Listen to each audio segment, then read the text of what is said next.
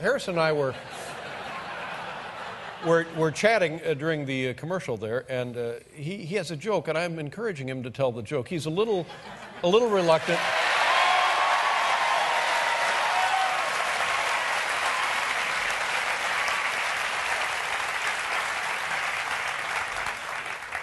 If I tell this joke, my wife is going to be so mad at me. I think it, honestly, I can't help you there, but I think it's worth it. Will you write me a little note? I'll write you a little note. Yeah, it means quite a lot to her coming from me. Yeah.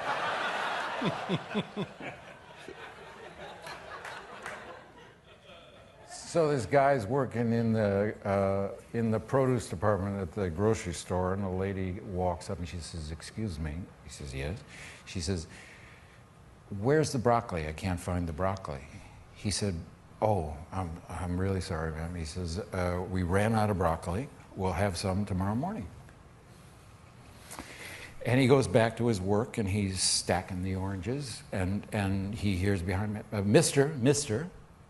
He turns around, and it's the same lady. She says, "Where's the broccoli? You got any broccoli?"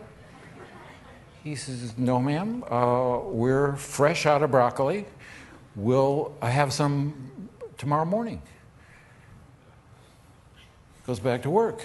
A couple of minutes later, this woman walks right up in his face, and she says, "How come I can't find any broccoli?" He says, "Lady," he says, "do me a favor, will you?" She said, "What?" He says, "How do you spell," indulge me, "how do you spell cat?" He says, "Like in catastrophic." She says, C-A-T. He says, "How do you spell dog?" Like in dogmatic. She says, D-O-G. He says, "How do you spell like in broccoli?" She says, "There is no fucking broccoli." He said, "That's what I'm trying to tell you, lady."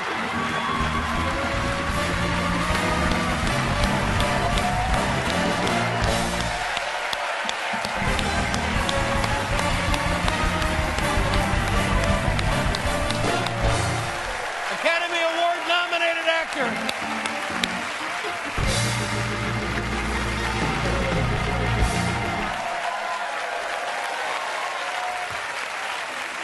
There you go. Nice job.